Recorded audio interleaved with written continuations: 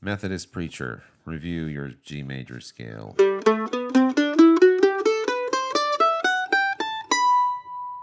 Now do it without any open notes, except for the G.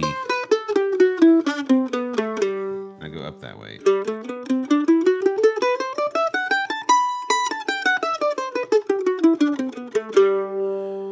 Just because there'll be parts where you need to use your pinky in there. And then let's play the G major pentatonic.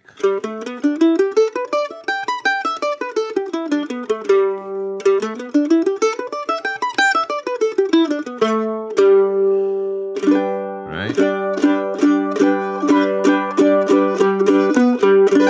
Let's play the G arpeggio.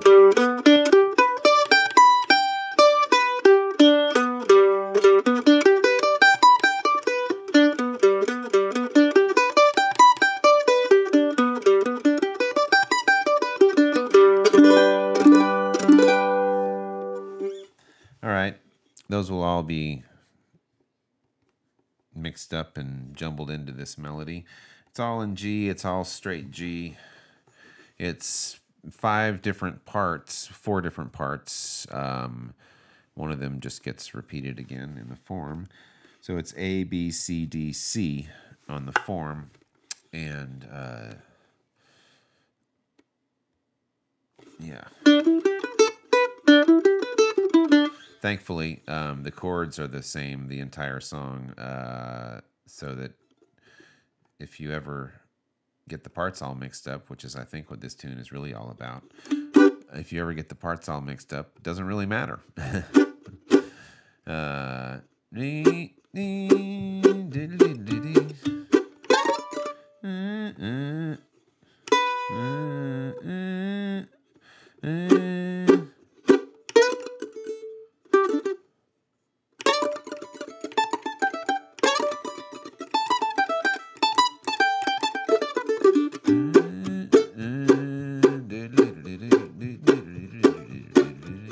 It's just G, G, D, D, D, G, G, G, D, D, D, with a quick D like that.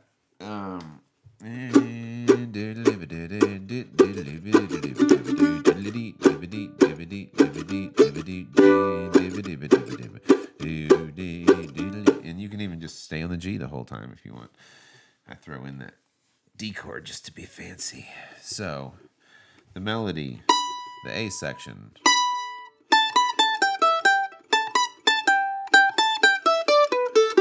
So that's the first part, which is B, B, A, B, A, G, E, G, and then just different phrasing. A, B, A, G, straight down the G pentatonic. Then the same thing.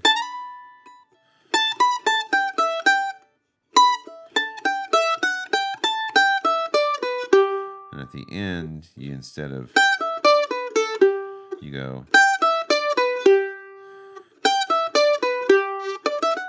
because you're going to be kicking up to that B section, which is,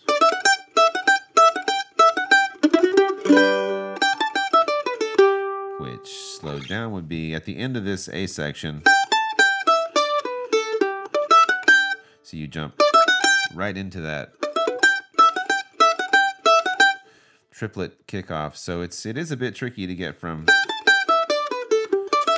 Sometimes I just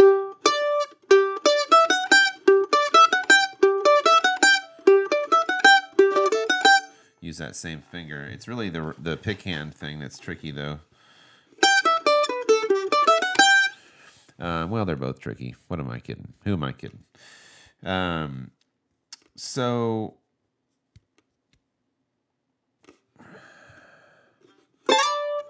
then that section is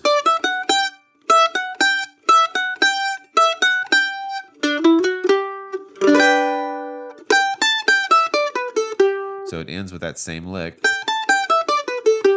from the other section, and the gist of this lick is you go the first time, and then you echo it a few times with, which is E, F sharp, G. starts on that D. And then echo that same opening phrase an octave lower. And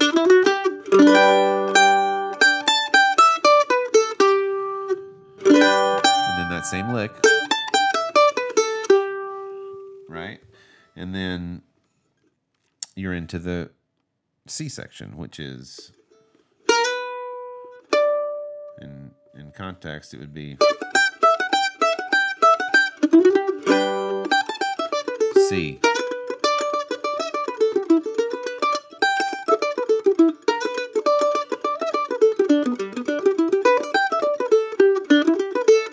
And then that's the D section. So the C section is so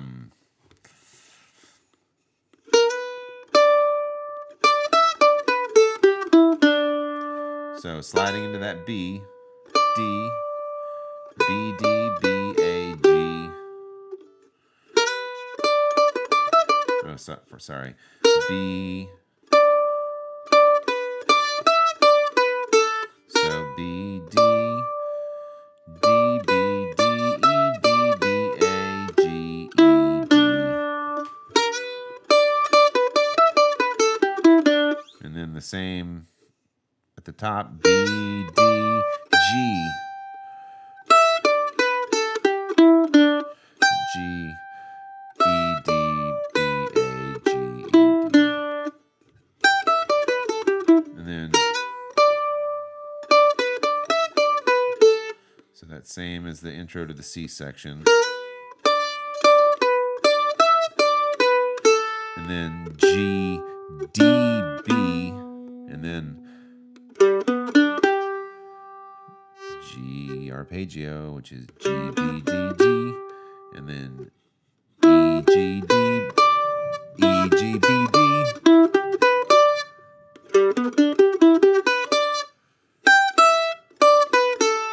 And that same lick. So that section is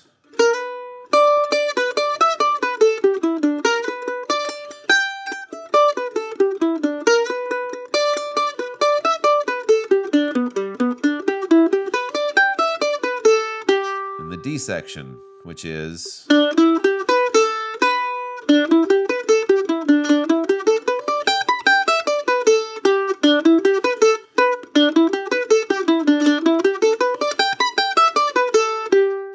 so that is D, E, G, B, A, B, and then D, E, G, B, A, G, E, D.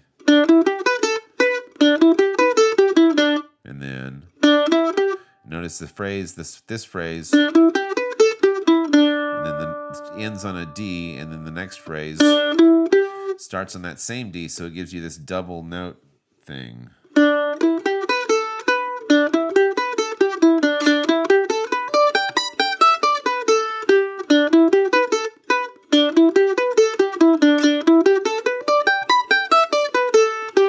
So that's the D section. You play those that same lick twice, and that's the D section. And then this part of the lick is D, E, G, A, B, D, and then G, B, G, E, same lick.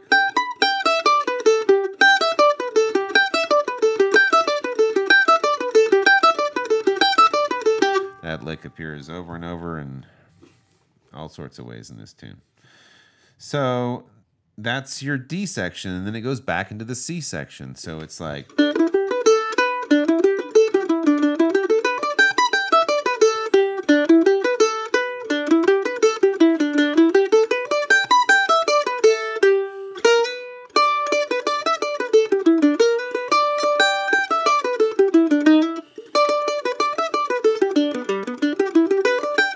try that again.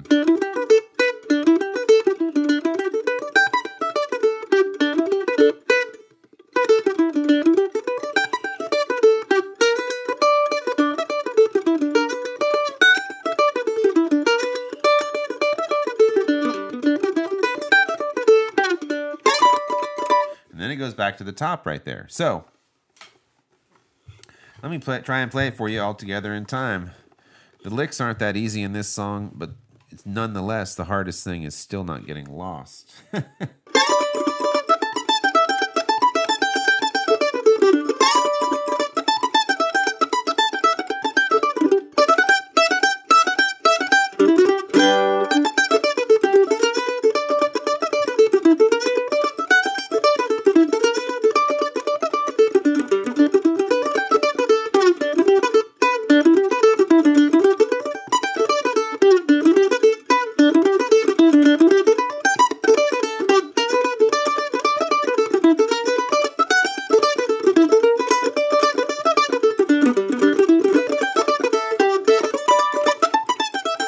I also like to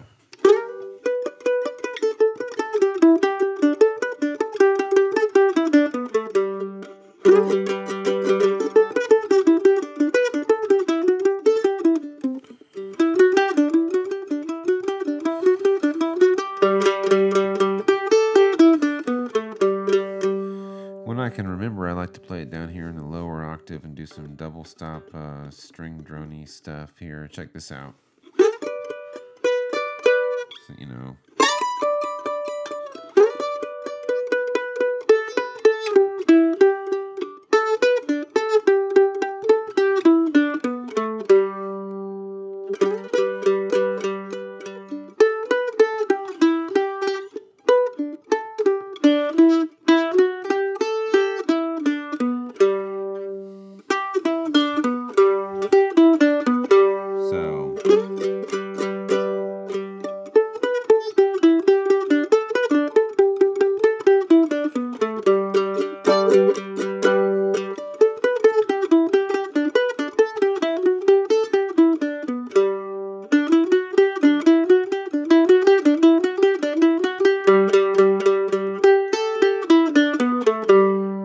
Sounds a little differently done on that register that way. The phrasing and the note placement is slightly different, but you hear that.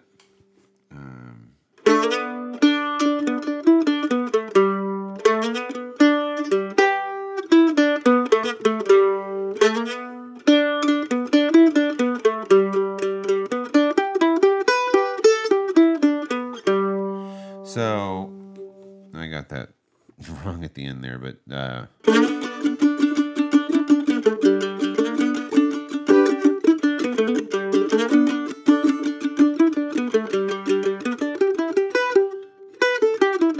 that's what it is.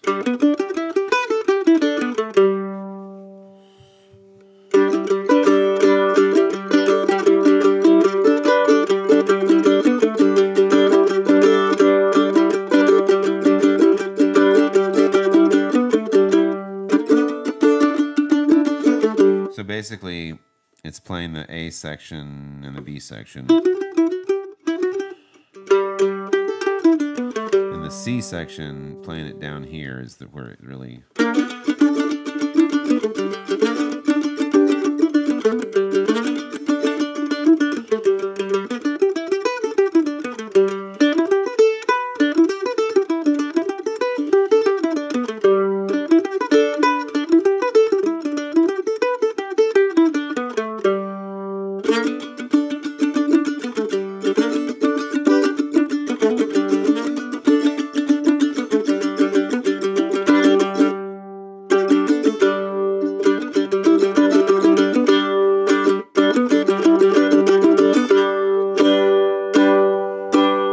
So that incorporates nicely, and I like to do an intro.